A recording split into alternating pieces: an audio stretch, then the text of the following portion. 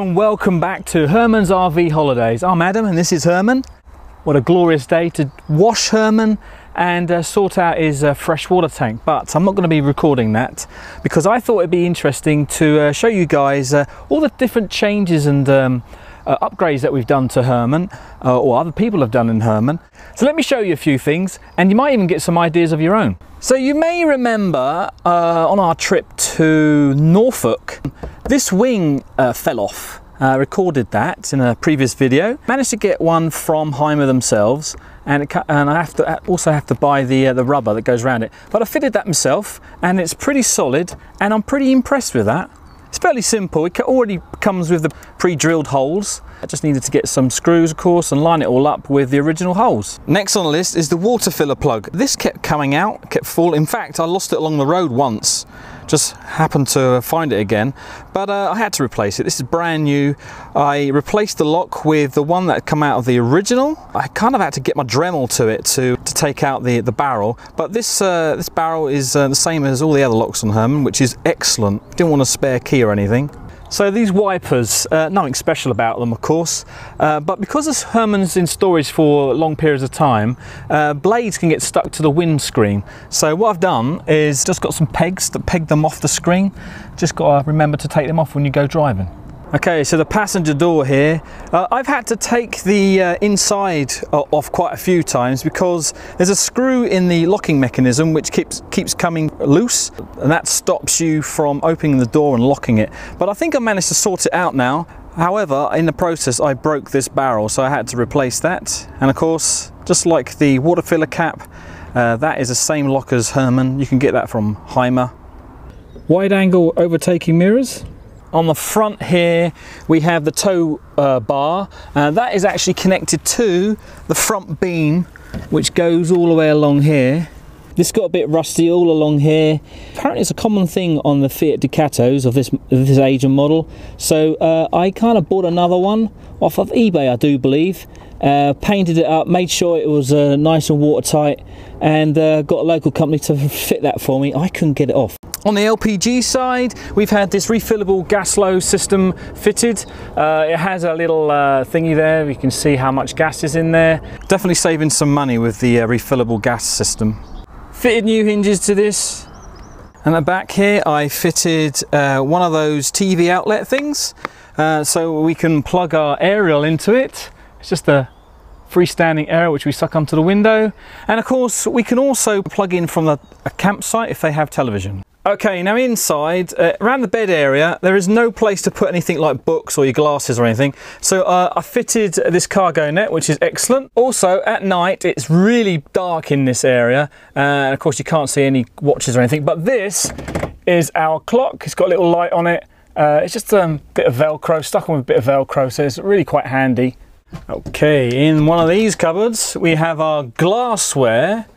Yes, these are real glass, but I'm protecting them. I made this out of a sponge, just cut it with a bread knife, the right size for each one of the glasses, and it is perfect. No smashed glasses in here, I tell you.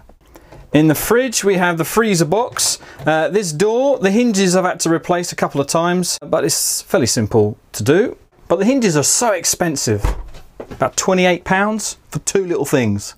And you see me fit the AC electric socket. This is the original Herman table. As you can see, it's quite long, quite big. And this table was made by the previous owners. And we use this one quite a lot because it saves us an awful lot of room. We can walk around each other in the kitchen area. According to instructions, you're not supposed to have the table out when you're driving. They recommend putting it up here with where the bed is. But of course, we don't do that. We store them both behind the passenger seat, all strapped in, nice and tight, which is easy to get to. So back here in this cabinet, it's normally quite dark. Well, I fitted a little micro switch here, which turns the light on and off. And now this light is, I actually handmade it. It's LEDs. And that reminds me, actually, way back here in the kitchen area, the light above the kitchen, the sink and everything, is this light as well. LEDs in there, super bright, fantastic for what we need. Also back here, this area gets a bit dark. So what we've fitted here is one of these removable battery lights. So you just press the button here It's not always hardly a button. And the little LEDs come on, battery operated. Still in the back area, simple thing here, velcroed on a extension, plugged it into the only outlet that Herman had at the time. Fantastic. This blind here we've had replaced. We've also had the roof lights replaced. They used to be opaque, but now they're transparent. There's one there and one in the bathroom. Makes everything a lot brighter. Previous owners put a little hook here for the toilet roll. I noticed in the sink that there was some very thin cracks. I thought they were just superficial until my sister, she used to use a motorhome, and she actually pushed the plug straight in through the sink in the bathroom. So that had to be repaired, of course. And I thought, well, rather than wait for that to break, I will check out our own sink. And indeed, the little cracks, they weren't superficial. It's just very thin plastic.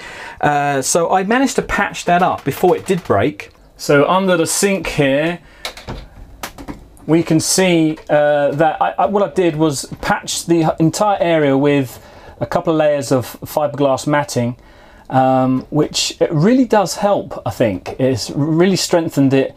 It was a messy but simple job. Okay, in the wardrobe is the hot water boiler.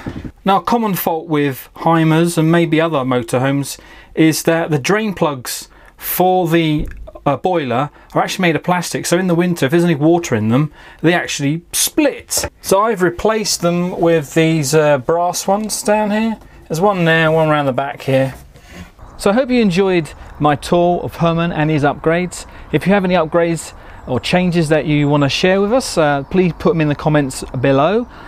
Be happy to read those, that'd be really cool. One thing I want to do before I do go is in here, this is our ski locker. We have a box. It's not very big. We keep our wine in it, but of course it's not very sturdy, and it kind of I need to keep replacing it. We put our wine and our beer and our other bottles in there. It needs to be wide enough to go, so narrow enough to go through here. If you have any ideas about how we can store our wine, or maybe what type of crate we could use, please let us know in the comments below, like usual. And until next time, good travels everybody, and thanks for watching. Thanks for watching our video. Give us a thumbs up if you enjoyed, or leave a comment. And don't forget to subscribe for more video updates, or maybe even watch one of our previous videos. Bye bye now.